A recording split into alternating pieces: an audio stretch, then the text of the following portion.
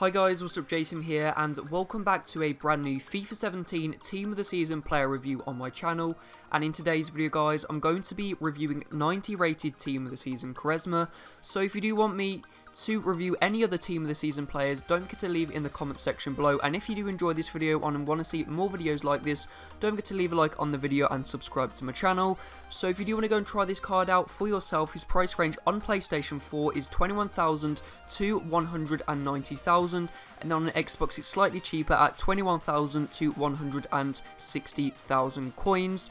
So getting into some of his in-game stats now, as you can see he has a few 99 in-game stats such as his dribbling and long shots. He has a load of specialities such as flair, long shot taker, outside the foot, and he also has some specialities such as speedster and dribbler. So getting into his pros now, his first pro is his long shots. This guy has some insane long shots, as you'll see in the next clip.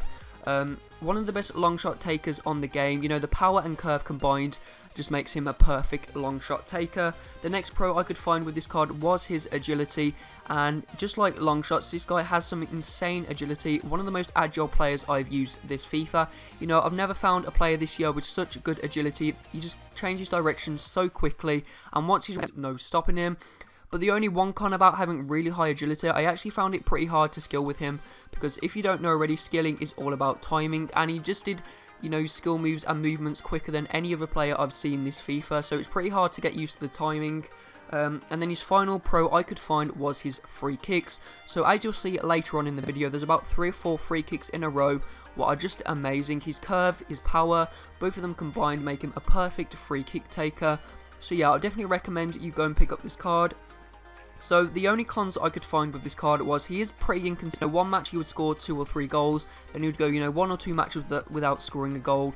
Just, you know, a very inconsistent player, and I think the main reason was just because I was playing in divisions, so, you know, there's quite a wide range of, you know, abilities of FIFA. So basically the next con I could find with him was his injury prone. Now this was probably the biggest con with this card. In about 14 matches I played with him, he must have got injured about 5 or 6 times. And you know, injury cards this FIFA are very expensive, so that's one thing to look out for with this card. And now these are the free kicks I was talking about earlier on in this video. So anyway guys, this has been the review. If you have enjoyed it, don't forget to leave a like and subscribe to my channel. I'd really appreciate if you could also share this video on social medias. Thanks for watching, hope you enjoyed it, and see you next time. Bye.